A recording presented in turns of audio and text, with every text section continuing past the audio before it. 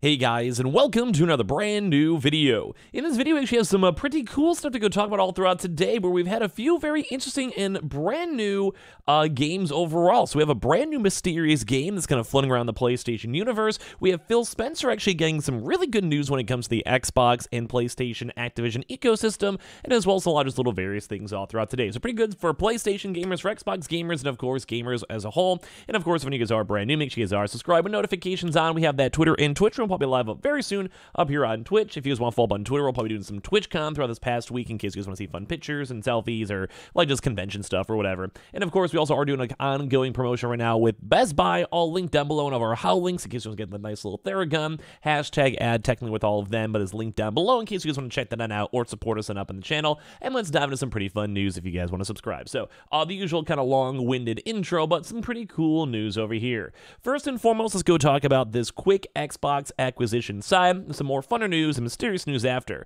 where if you guys missed it, as of these past few days, we also may go do like more of an in-depth video on it, but basically the CMA, which is the big European, UK regulatory bodies, have basically all approved the Activision acquisition. So as of right this second, it does seem like Activision is currently owned and, well, going to be transitioned into the acquisition by Xbox. So what that basically means is all those games, the Call of Duties, World of Warcrafts, everything. There are so many different games like Crash Bandicoot, when it comes to like Overwatch, when it comes to Spyro, Guitar Hero. There is a lot of games that are now underneath the official Xbox brand. Now, I think this is kind of overall good. We may do, like I said, a separate video on that, but I think that it's overall good for Xbox. More individual Xbox IPs. Activision's a very big company, and one big thing is they also want to go and push and reiterate their support for the PlayStation, Nintendo, PC, and all these other different types of markets. So I'm going to go and be very, very excited for this. I think it's good, but overall, why it's going to be good for PlayStation 5 players as well. Phil Spencer extends Olive Branch to PS5 players as the Xbox Activision Blizzard deal closes. You are welcome here and will remain welcome. The Xbox boss has some encouraging words for PS5 and Switch owners. So as you guys have probably heard a lot of the drama, there was around a 10-year deal they try to go offer to PlayStation for Call of Duty, and same thing with, like, Nvidia, Steam, and Nintendo. Now, Nintendo and Steam are like, yeah, sure, easy peasy, we're not even affected by this, really. We have our own kind of separate ecosystems. Nintendo has, like, the kids, they have the Marios, Nintendos, everything else, and then when it comes to, well, Steam, they don't care. They're just trying to go and sell any game they can. Like, they're more of like a, like a store, so they don't mind either way.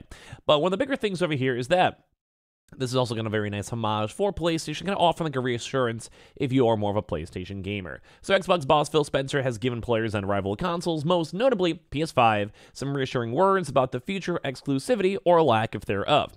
Now, right now we only have that 10-year contract locked on in, but the part 2 of this is that maybe they'll give him a little bit more wiggle room. We also have Jim Ryan, who's also stepping down, if you guys remember that big story. So maybe the brand new PlayStation CEO might be the go and smooth over Xbox and maybe have some less tight deals going on. So today on the October 13th, more so yesterday, the UK CMA approved Microsoft's acquisition of Activision Blizzard. So this pretty much is going to be going through. That was the final regulatory hurdle for the massive buyout following months of legal battles, which of course led to Microsoft closing the deal earlier today that put several multi-platform series, Call of Duty, Diablo, Overwatch, Crash Bandicoot, Tony Hawk, Spyro, and many more underneath Microsoft's control. And there's a lot of folks have been kind of concerned about this, obviously, because, well, like if PlayStation users can't play games like Overwatch or Minecraft or all of this, some games have had success over time. Think Minecraft or even other things like maybe Overwatch might be continued, but people get worried about that. But basically, Phil Spencer has extended an olive branch to other platform owners with some reassuring, although they were saying, for the millions of fans who love Activision, Blizzard, and King Games, we want you to know that today is a good day to play, Spencer said in a statement on Xbox Wire. You are the heart and soul of these franchises, and we are honored to have you as a part of our community. Whether you play on Xbox, PlayStation, Nintendo, PC, or even mobile, you are welcome here. You will remain welcome even if Xbox isn't where you play your favorite franchise. So basically like a really, really nice kind of laid-back call where it's like, hey, no matter what, we'll hook you up. Like, that's kind of like them. They already have the 10-year deal, so it's not really sure if there's going to be more to it or more alluding towards it, but it's nice to see at the end of the day. Like, we want to make sure all these tips and types of things, too, as well. Like, I don't know. I think it's nice. So Microsoft previously pledged to keep Call of Duty on PlayStation consoles for the next 10 years, although no such promises were made about the other games from the publisher. Now, once again, if we have a brand new CEO, they may be able to go and, like, make some cool back alley deals or go something like that. I'd be cool with that. I'd be happy with that. I want to go and see more people on these platforms. Activision could also make more money, so basically Xbox can make more money if you have the games like the Overwatch, getting microtransactions, or things like, WoW, staying on PC markets. I don't know. Like, there's always options everywhere, so it's kind of nice to see. They go and say, because when everyone plays, we all win. Spencer adds, we believe our news today will unlock a world of possibilities for more ways to play. Thank you for the ongoing support. We have so much more to come in the months ahead. I'm excited for our future and cannot wait to share it with you. So basically, it's kind of more of a bigger deal because that paragraph we read right there. We believe the news today will unlock a world of more possibilities. And this could even just be more things for hosting. Like, don't forget, there was a little bit of a monopoly issue going on with the cloud streaming. That's why Ubisoft is now involved in Activision streaming. We still don't know fully what's going to happen with that, when it's going to roll out, how it's going to roll out, or etc. But Ubisoft does technically have the rights now for Activision games. So it might even not even be on Game Pass. Maybe it'll be on Game Pass and also Ubisoft.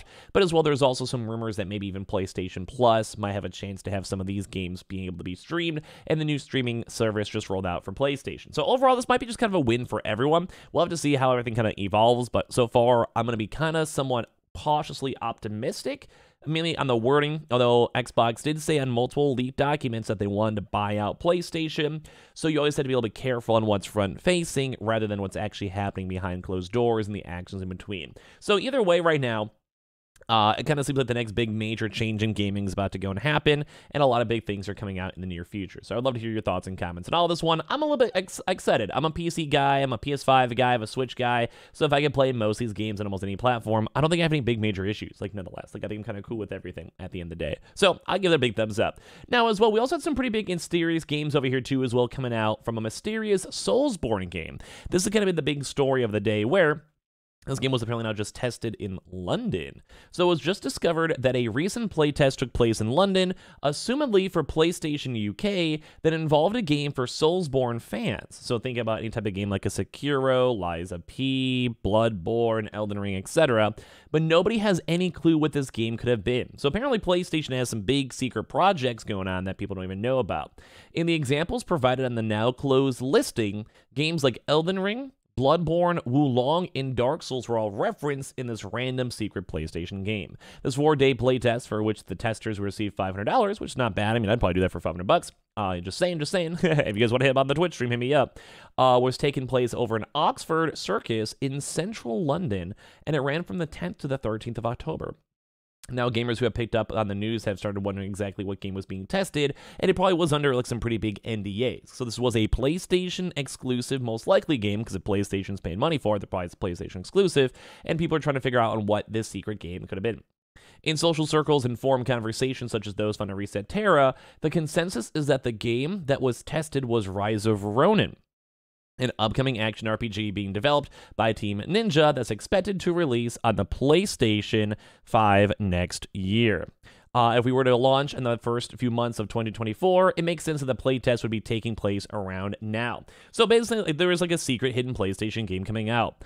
Otherwise, there are suspicions that it could be Blue Point. So basically, don't forget the same people who made the Dark Souls or Demon Souls remaster that came out for the PlayStation 5 launch, and that's also been kind of out for a while. It was like a literal launch title, almost like 3 years. So it makes sense that they had another game that was working as that game was finalizing, and then, like, they've had 3 years to fully work on it, plus any time beforehand. Like, as you guys know, if you have like 200 people working, 50 people could start building up the base and writing the story, they get the 3D modeling, etc. Because like once that's all done for the other game, they can like move to different teams. You know how it is. So a lot of folks are assuming it might actually be a brand new PlayStation exclusive. Otherwise, there are suspicions that it could be Bluepoint's new game that was announced as being in development back in January. In the past, Blueprint has done some work on Demon Souls and Shadow of the Colossus, so a lot of these games would kind of fit that same genre. A little bit more dark, nitty-gritty, and all of that, and make a lot of sense. So also, some people are saying even like Bloodborne too, but either way, interesting to see. And as well, we also had some other various big games too as well. We also had some more news on the Kill the Justice League details coming out. This game was like awkwardly paused, it was getting hyped up for a while, but yeah. So basically, as of right this 2nd has been revealed on Reddit with all this type of stuff, saying that the game in details, prices, additions, and details as well. And of course, on top is coming out pretty big. So an internal, not final trailer of the game was shown at a trade show, revealing that 2 versions of the game are going to be released. A $100 version for the game as well, with a few day early release, which I don't usually like too much. And then as well, some people get a battle pass for extra costumes. Also kind of weird to go put that in like a single player / somewhat multiplayer game. Kind of how it was for Marvel's Avengers games. But there was going to be real-time weather, day-night cycles. Metropolis is twice the size of Gotham Night City. Working on 1 year of extra content. They also don't know if you can do co-op online or play it solo and switch between the characters. But overall, cool stuff coming out. So give me your thoughts and comments down below. Make sure you guys are subscribed with the notifications on. We have the Twitter and Twitch stream down below. We also have all the Amazon links and the HOL links. Check in all the HOL links as well if you guys want to. We have a bunch of them in the comment section, all that. And I appreciate y'all for watching in the first place.